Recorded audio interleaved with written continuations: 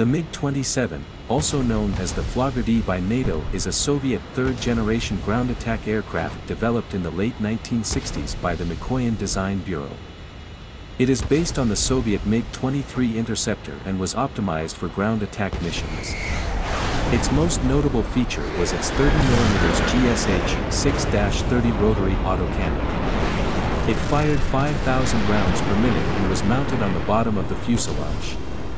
While the cannon caused devastation on its targets, it was also just as dangerous to the aircraft itself.